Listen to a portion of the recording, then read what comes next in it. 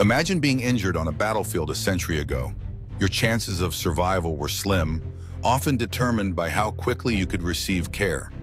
But necessity sparked ingenuity, and the chaos of conflict became the birthplace of medical breakthroughs that reshaped healthcare forever. One of the most transformative innovations was the development of the triage system, prioritizing treatment based on urgency rather than rank or status. This simple yet revolutionary idea saved countless lives and is now a cornerstone of emergency medicine worldwide. Mobile surgical units emerged, bringing skilled doctors closer to the wounded, drastically reducing the critical time between injury and care. Blood transfusions, once experimental and risky, became standardized procedures, enabling medics to treat shock and severe blood loss effectively on the spot. The widespread use of antiseptics and the introduction of antibiotics, like penicillin, turned what were once deadly infections into manageable conditions.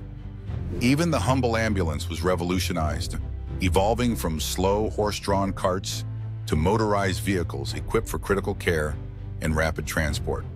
These innovations didn't just improve survival rates on the front lines.